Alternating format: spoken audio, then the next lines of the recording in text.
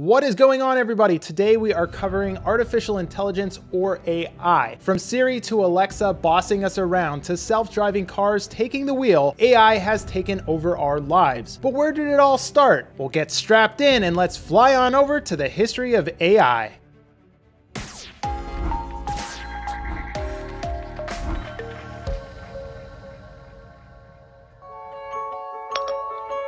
We have a flat tire. How do I tie a bow tie again? What's the fastest way to Hartford Hospital? Do I need an umbrella? Although AI feels like second nature to us now, have you ever wondered about its humble beginnings? Join us as we journey back in time to unravel the intriguing origins of AI that paved the way for intelligent machines that surround us today. Every year, some 3,000 young men from all parts of the world, from every section of the United States, converge in a small community on the edge of the Connecticut River in upper New England. They come to Hanover, New Hampshire to live, work, and learn together as students at Dartmouth College.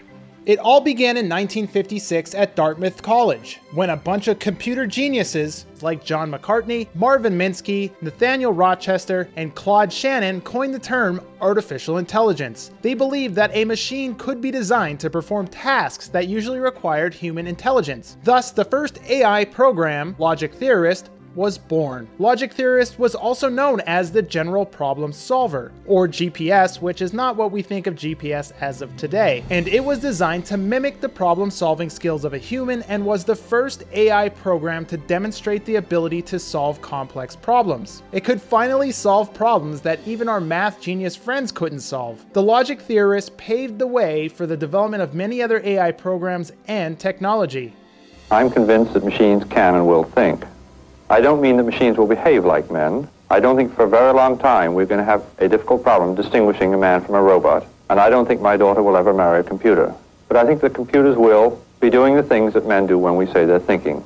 I'm convinced that machines can and will think in our lifetime. What on earth is that? Why, that's Felix. Felix, what is he, a pet or a mascot here at MIT? Well, you could call him a pet at the Institute. He doesn't greet everybody that way. In fact, he's not greeting you at all. He's just looking for some sunlight. Felix is a device that shows how a machine can take over one of the human senses, vision. He is a machine that represents an advance in evolution. Would you say that machines are becoming smarter and smarter? Yes, we're making them smarter and smarter. We're building into them better memories. We're building into them the possibility of learning. And those things are happening very fast. By that, do you mean that we have machines that actually think? The word think is one of the words like life and so on, and soul, which are bad words. They mean just what we want them to mean. But I would say that we have machines which, if they were to be for the first time discovered by an animal psychologist, would be said to think in the way that animals do, yes.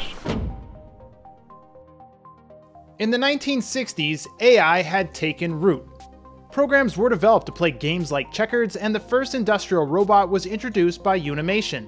This robot could perform simple tasks like moving objects on an assembly line, which allowed companies to cut jobs.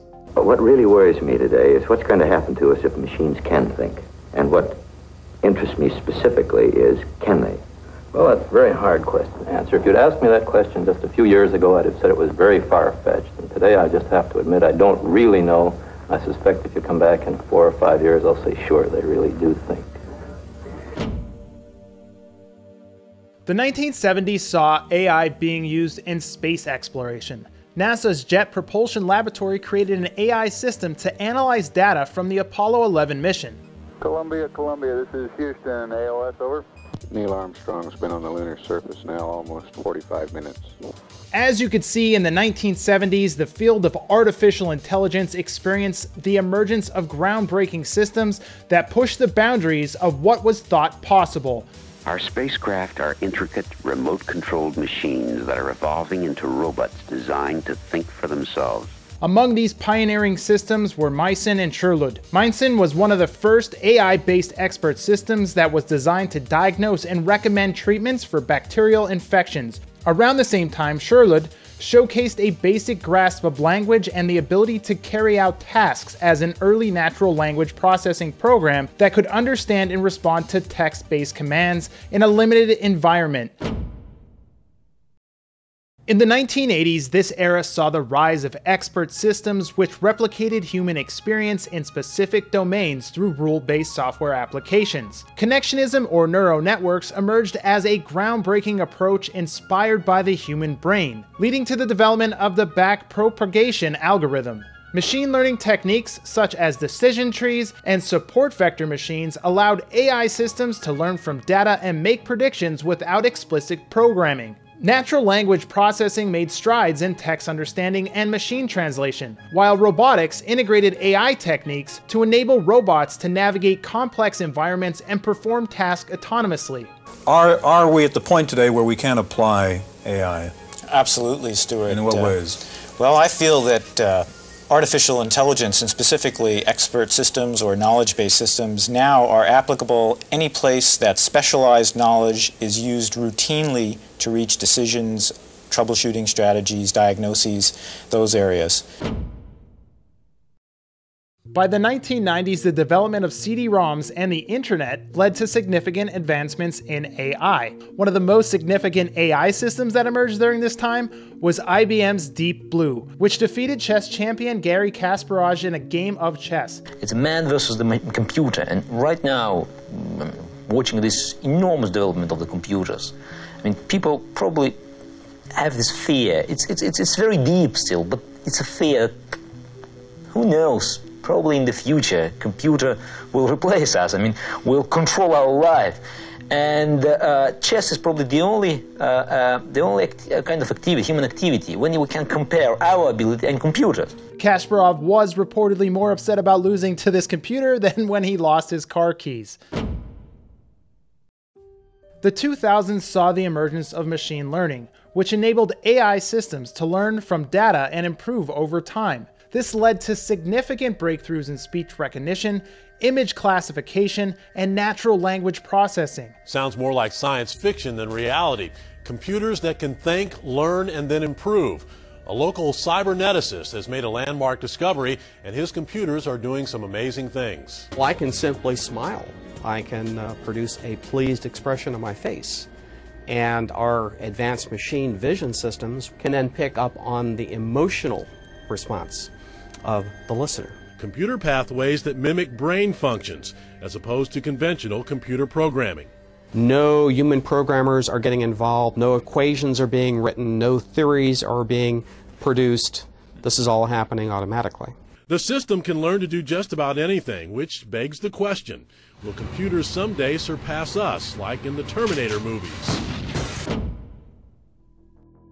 In the 2010s, AI continued to advance rapidly, thanks to the growth of cloud computing and big data. AI systems became increasingly sophisticated, enabling them to perform tasks that were previously thought impossible, such as diagnosing diseases and grading student essays. And in 2011, IBM's Watson, which is another one of their AI systems, made history by competing on Jeopardy and defeating two of the game's all-time champions. And let me tell you, it was no easy feat. Watson had to process thousands of pages of information in seconds, analyze language, and come up with a response that was both accurate and witty. Watson left the other contestants looking like a deer caught in headlights with its lightning-fast reflexes and encyclopedic knowledge. The audience was on the edge of its seats as Watson buzzed in with his signature robotic voice, answering questions on topics ranging from literature to pop culture with ease. Two-day total of 77,147.